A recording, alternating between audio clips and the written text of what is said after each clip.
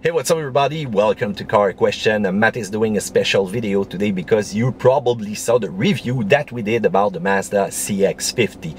This is the response of Mazda to people that really like outdoor adventure, to go on those rides where sometimes it's not tarmac that you're gonna find, but much more gravel and everything. And you probably saw the review. Yes, I hope so. If not, go see it first in the eye, then come back over here. And you probably saw also the video that we did where you can see the Mazda CX-50 climb that snowbank and ice and simply work its way, because this year we have a new system. We have the i-ACTIV and you have a dedicated off-road selection mode where you can simply climb and go everywhere with that Mazda CX-50. So feel free to go check those videos. And otherwise today we are gonna tow, because if you know me, you probably know that I really dig to go on some jet ski adventure, to have fun, enjoy the great outdoors out there. And yes, I could go with the Sea-Doo. You can see so many accessories with those nice machine. I really dig how they evolve really quickly, but this was not my choice. You know, sometimes reliability of Sea-Doo, well, maybe not. But I really dig also the Yamaha model, the Wave Runner. Those are so aggressive. I love the colors. I love also how fast they are. This is probably one of the fastest machine out there with Kawasaki. And I really dig also their reliability. And when you can see them on the lake, they will send that water really up and high. But I'm much more a team green. I really dig Kawasaki for a long time. Motorcycle, motocross, and how about now the jet ski? Those are fast, reliable. I have not put a single dime on repairs for that machine since the years that I have this one. It's supercharged, it's really fun. And how about bringing it and go to the lake with the Mazda CX-50? And we have a special towing mode in the turbo model that you will find right there in the ME Drive. The towing mode, it combines the steering, engine, and traction control system to make a trailer feel less a burden while making it easier to keep the vehicle centered in its lane and tracking straight. Often when you've got a trailer, you can sometimes feel the vehicle unstable, and it's incredible what we can do with the driving mode today, programmation algorithm, to make sure that you're going to be even more confident while trailering. So you've got also modification to the shift mapping, and you've got also the GVC that will help to compensate sometime when you have more weight in the rear. And you can see also that the front end will get a little bit lighter, so they want the vehicle to be more stable. So switch to that mode, and there you go. For that mode though to be available, you need to go with the hitch from Mazda. You have no choice, because this is there that you're gonna have that connector. Otherwise, be careful also if you have a CX-50 regular atmospheric engine. This will come with the hitch that will have a connector, but it's going to be a 4-pin.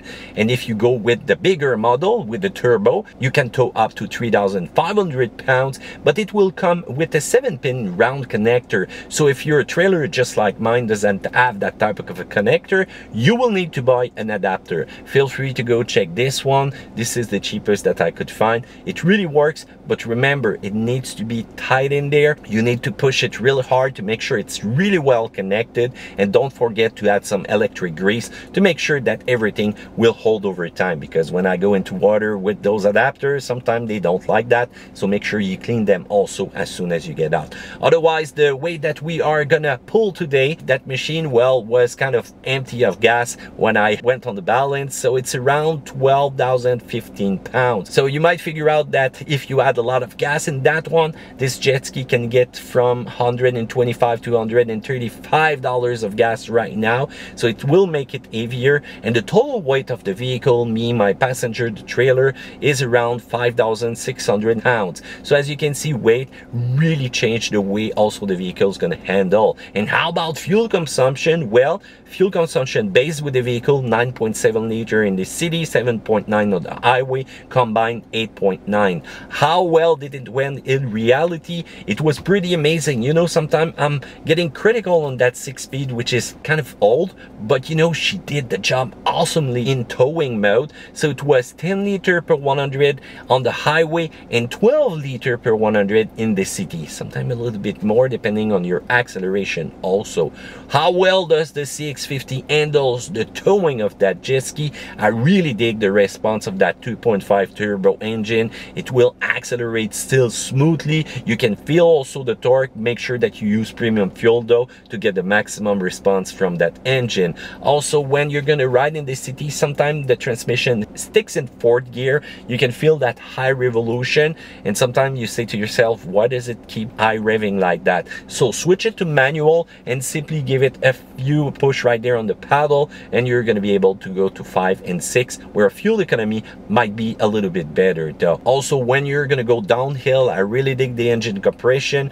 Braking is awesome. I didn't feel the weight in the back while I was towing. You cannot validate that with the camera when you're going to roll, simply because it doesn't offer you a rear view. That would have been a cool addition. The camera is going to be cool, you know, to attach your trailer, but it's not really that clear once you're going to do some reverse maneuver, to make sure that you are a little bit more precise though. And also, if you balance your weight really well in the back, you're going to see that this vehicle does not give you rebound, so it's really stable. So the minus points overall of the CX-50, well, the interior is looking like every Mazda.